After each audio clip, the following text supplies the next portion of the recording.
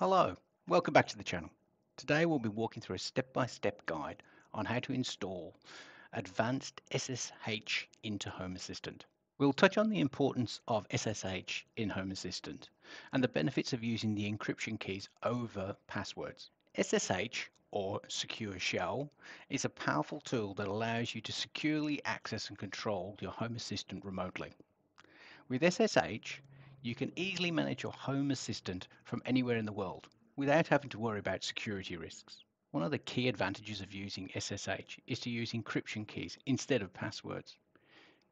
Encryption keys are much more secure than passwords, and they are much harder to guess or to crack.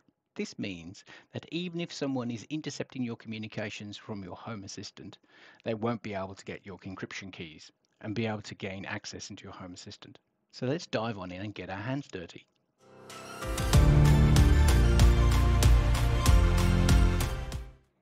So, why do we need SSH?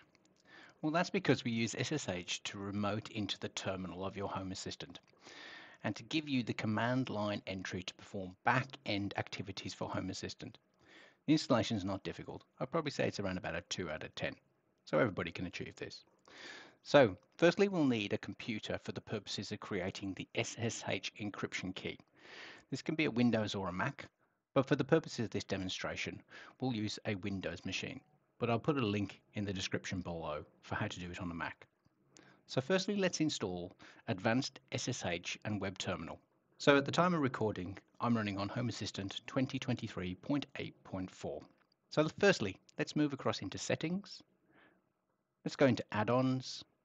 Then we're going to move down into the Add-on Store, and we're going to search SSH. As you can see here, I have two, Terminal in SSH and Advanced SSH and Web Terminal. The top one is the official one, the bottom one comes from Hacks.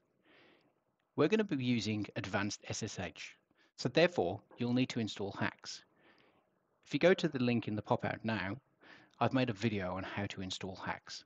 Go to that video and follow the instructions and then come back here. Now you've installed Hacks and you do the same process again, and when you search for SSH, you'll see Advanced SSH and Web Terminal. Click on this one, click on Install. I'd recommend you turn on Watchdog, Auto Updater, and Show in Sidebar. As you can see, it shows here.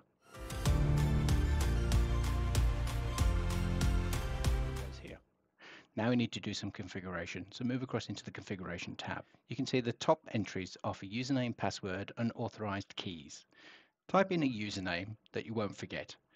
Type in a password that is reasonably complicated. I'll put a link in the description below of how to set an appropriate password. Now we come to the authorization key.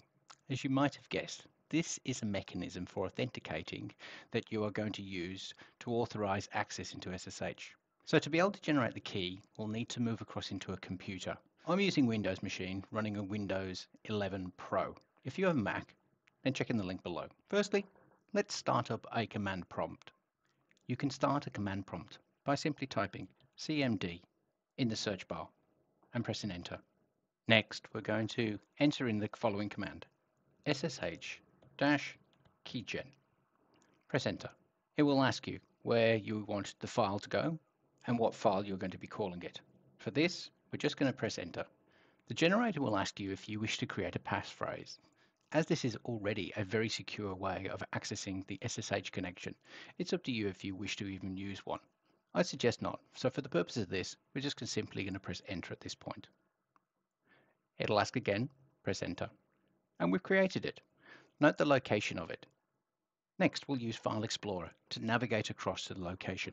In the .ssh folder, you will find two files. It's the lower one that's called .pub that we require. This is not a Microsoft Publisher document. Right-click, open with Notepad. When we open with Notepad, you'll find the SSH key. We're going to be copying all of this. Right-click and copy. We can now move across back into Home Assistant.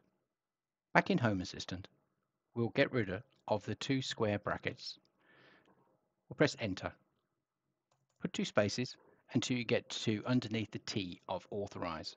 Do a dash, space, greater than sign, dash.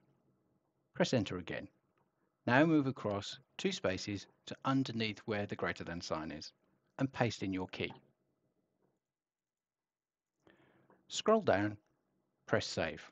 Now we can go back into info and press start. We'll see that the add-on has started by the green dot. We can also check inside of the logs and we can see that it says it started successfully. Next, we're going to jump back into info. We're going to open up the web UI. And lo and behold, we get our command line, which is exactly what we were looking for. Next, type the following command, ls space -la. Leave this on screen at the moment and we'll come back to this in a second. We're going to move back to the computer where we created the key. Next, we're going to see if we can connect via SSH to the instance we just created. So let's type SSH space the username,